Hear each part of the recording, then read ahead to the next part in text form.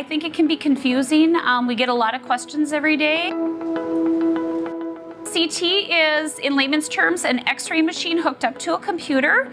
When we are scanning the patient, we lay the patient flat on the table.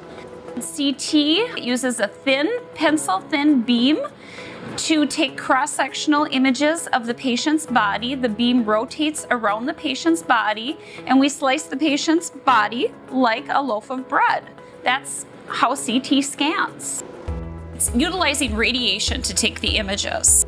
It needs to be quick because in this day and age, of course, the biggest concern that we have being in imaging and radiology is to keep the doses as low and as safe as possible, but still give us that good quality diagnostic study. MRI stands for magnetic resonance imaging. MRI images the water molecules in the body, and it does that with a very strong magnetic field, which is the big cylindrical tube. That's the magnetic field in there.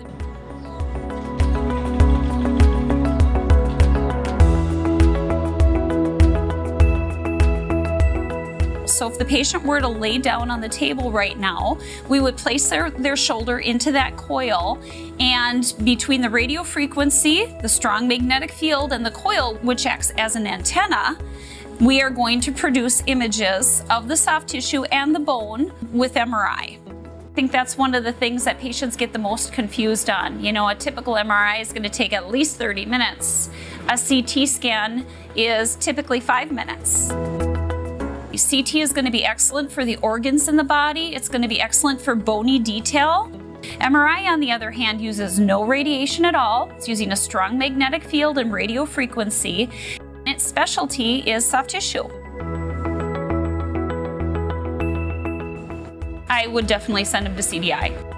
I would send them there because I know what kind of quality scan they're going to get, and the radiologist reading it on the other end is very good at what they do, and so I just don't know how you could get any better.